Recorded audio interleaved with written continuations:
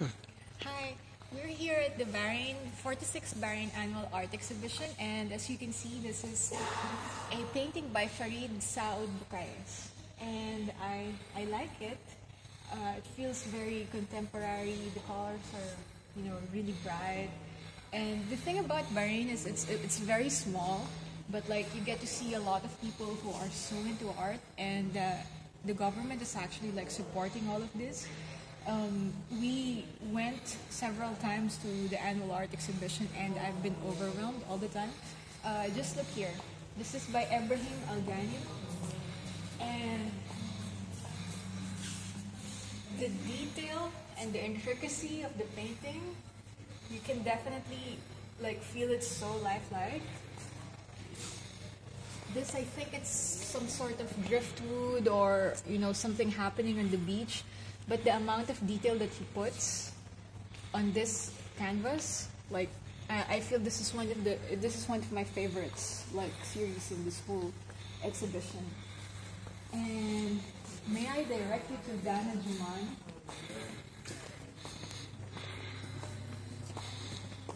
I feel this is another beautiful piece of work. It's all about women, distorted vision, and I like it because it's large canvas and you get to see like a sort of Pablo Picasso-esque style coming out, but it's her own. It's very Arabic, it's very cultural. I love it. Contemporary art is so my thing. And over here, we can see a work by Omar Al-Rashid. It's a series, it's a triptych, and it's very picturesque, but at the same time, it's very relatable. I think this is something to do with the way people approach relationships and with the way they speak to each other, or like the space between two people. I wrote a poem about that once. So the way it's very textured and the colors are so rich. This reminds me of a Klimt painting. It's so modern. It's very modern. So this is one, and I like this. This is Mariam Ali Fakru. It's abstract. I think it's settlements. I think it's all about the city, industrialization. But who knows? Modern art, it's not very easily definable. But the nice thing about paintings is that you want to like immerse yourself into them. It's very romantic. It's very intense. This is what art is all about. Like, and I'm sure this is fetching a very big price tag. I mean, they have to live, of course. On this side, Nader Al-Abbasi,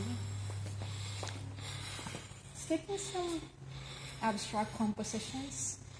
And I love these things because this is exactly what Paper Monster Press is about. It's a collage, but at the same time it's very modern. Like, I think this is a hand, it's gesturing somebody, and then here we see people, different people talking. It's a conversation, and sometimes people ask like why they should pay for art like this. A while ago, I was just listening to a Brian Tracy film, and he said that the greatest money-making thing that you have is the one between your ears, so it's your brain. So a lot of brain work went into this, a lot of deep thought, and this is what you pay the artist for, because they actually translate what they feel into the canvas, into daily life, and I think that's really cool. Let's look over here. We have several little pots or little birds by Aisha Hafuz, and it's very minimalist. You like it if you're into this kind of decor. Personally, I like more colorful stuff, but it's very clean. It's very calming, and I kind of like that. And over here,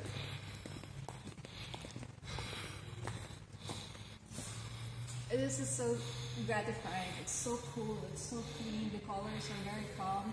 And personally, I don't really see myself buying or collecting anything like this. But if you're the type who likes clean and calm colors, this will definitely work for you. But I definitely see an architect using this for some big project, like a hotel or something like that. And let's move on to something a little bit darker. This is Hasham. Oh. I have nothing to say. It's so dark. But at the same time, you know, I guess it's for the people who, like richly textured stuff. Not my thing. But you know, if this is your thing, then Hisham Sharif is definitely somebody to watch. And one of my personal favorites is this set of toys. I love sculpture a lot because it's 3D. These are by Mohammed Al-Madi, by the way. So sculptures being 3D, like you can touch them. I mean, that's the whole purpose of the sculpture. It's not meant to sit on a wall or like in a blank canvas. But the thing about sculpture, most of all, is that you know they take up space. So it's like music that takes time and it takes space. Sculpture also takes up space. So as you can see, this is something like kinetic energy. You know, it's ready, like it's almost going to move. And if you look at the expression on their faces, it's very detailed. You definitely see like the amount of work that goes into this stuff. It is so cool. Definitely one of my favorites. It's not something that's going to be hanging in every person's living room, but Mohammed Al-Madi, it's really cool, I think. And then let's move Asma.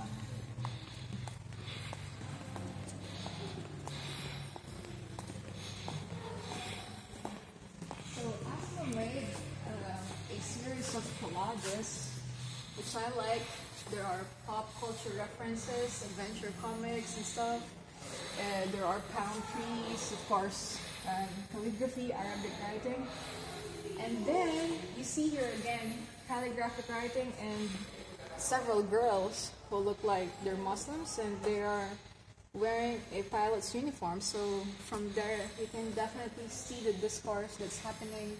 This is all about her culture, her identity, and the way that she did it, you know, layering photos and textures against each other. It's very cool. It's a very modern, a trendy thing, and she's also trying to, I think, make a, you know, she's also trying to make a statement, which is really, really nice. And this will also make a great piece in, you know, any living room. I think very, very cool.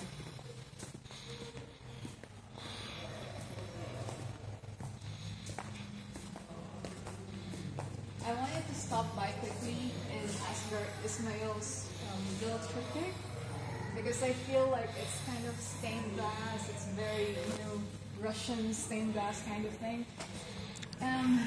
Well, who is it? I think it was Vasily Kandinsky who did this first. It's darker. It's a whole lot darker. There's a lot of things going on, but like the style and the technique, it's quite, you know, it's quite cool. And it reminds me of like Harlequin, like the face is here, as you can see, and then the richly textured like red strokes all over. It feels very, you know, intense and modern, and I like that. I like that a lot. So this is Ali Mubarak's work. I'm just gonna quickly go through that. Mariam, I think, is doing something with a headset. Not really sure what that is. And we have here something very interesting. This is by Samar Al-Iskafi. And there's several things happening. Obviously there's cloth that was tie-dyed, and then there's a mirror. And there is a heart sculpture. And I think you should be listening to something, so let me just see what this is all about.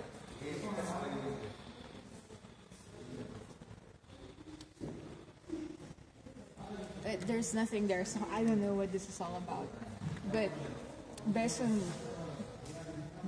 what is here, I would suggest that this is all about like heartbeats or certain feelings that you get whenever you're in a certain time of your, life or, something. That's about all I can say, but I find this piece very interesting. It's very interesting indeed. Samar Al-Iskafi. Ooh. I wanted to say something about Gada Kunji's work because, of course, she's a very strong woman artist. And she's always making, like, Frida Kahlo-esque type of stuff. Of course, this is her, in conversation with her. And referencing very heavily on stuff that other female artists have been doing in the past. I still like what she does. It's very strong. It's very contemporary, and I can see this piece anywhere. In a hotel, in a living room, and plus she has that really cute dog tattoos, which I kind of like. It's very nice. I wanted to go and see Jafar Al-Arabi's work because he doesn't disappoint. We just went to an exhibit about sharks. And look, he has sharks. A man, against the environment kind of thing. This is very, it's very ephemeral, and yet at the same time it's timeless. I say ephemeral because the way he's drawing, it feels very tentative, but at the same time the strokes are very dark and heavy, and it makes you feel as if the man is trapped in his environment. So you have that shark over there.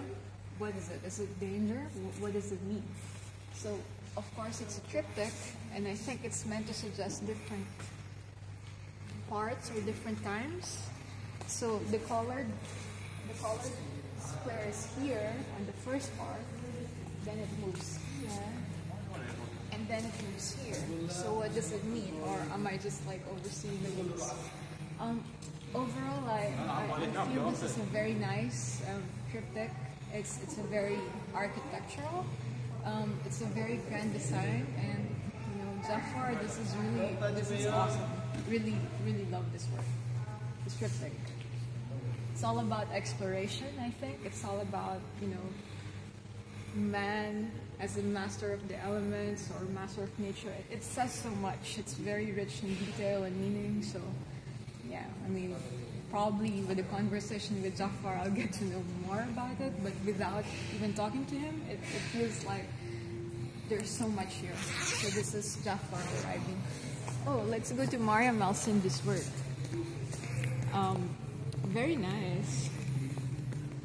It's 3 females, each with like an expression, And I like that their eyes are lopsided a little bit, and look at their smiles, also just a little bit, lopsided. It's very quirky. It's the same female or females of the same family, different backgrounds. It's very architectural, well done. I think the female's wearing like a red blazer, then a green blazer. It works as a set, as a series, but it could also work on its own, I guess. So this is Mariam Al-Sindi. Very nice work, very inspired. And then, for something a bit, and this is my favorite of all, I really like clean and contemporary lines. This is Loredana Mantello, and I feel this is photography, but it could very well be a painting. When I worked in Galleria de Vinilo, we used to sell a lot of these because it's so good for anything, a background on your wall or whatsoever, and it's just black and white. It's monochromatic. I love it. It's so calming, but it's all about the curve. It's all about the lines. It's all about shadow and light, and this is what makes photography so good. It elevates it into fine art. So this is Loredana. Kudos. This is exceptional work. And let's go quickly to Khalid Al-Jabri. This is something interesting.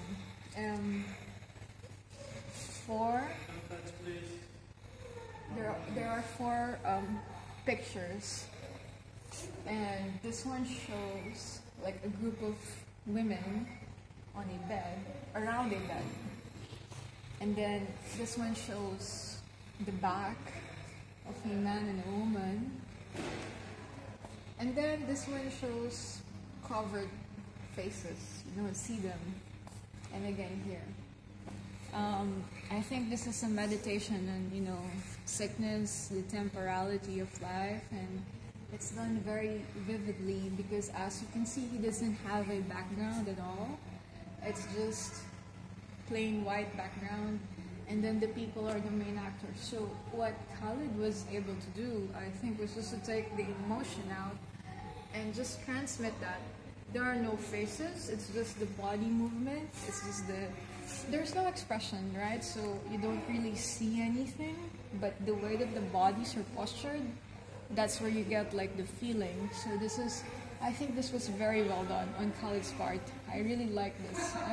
Though I don't normally go for this stuff, I think it's really heavy, but like it's very well done. I want to go quickly to something I found exceptional. And I like curtains. So. This is Ali Hussein Mirza. What can I say? He did it on like irregularly cut paper in different colors, and there's like a man doing different things, but mostly a man and his body. So I think he used crayons or crayons, different kinds of textures. So some cutting here and there. But mostly I really like this because it's all about the expression in the face and the body. So same like that other guy. But what he was doing is this is a series. You have a guy who's going from this to that to this, and it's almost like a dance. But there's a whole lot of emotions. There's a whole range of, feeling behind it, behind the gestures, behind the colors that he used. And I feel this is very, there's a lot of thought that went into this work, into this series of work. I think it works as one whole series.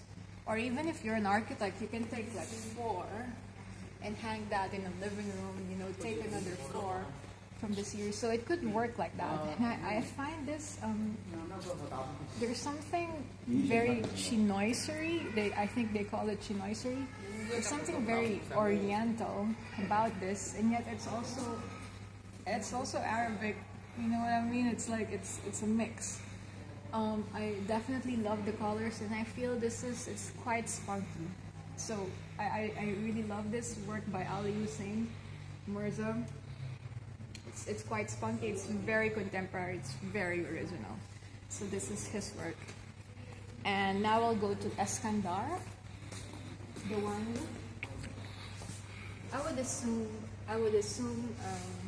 Eskandar is probably Indian. I would assume that.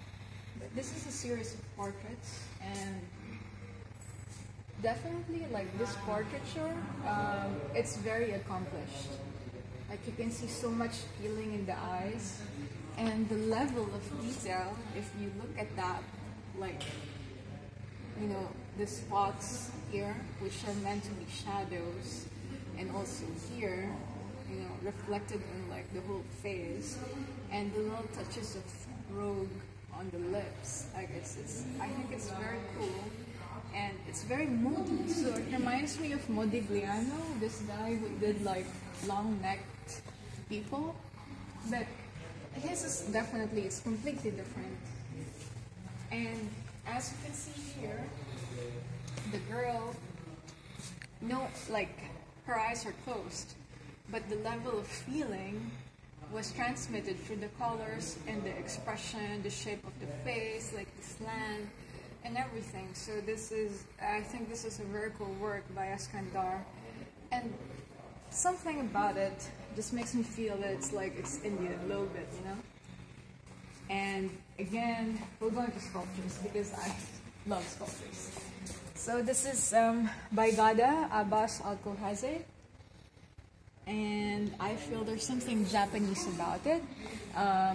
And when I worked in Galleria de Manila, we had a Japanese artist. She was called Shoko Mafune, and she used to do like very elegant, very delicate ceramic work. And I think this also is in that level.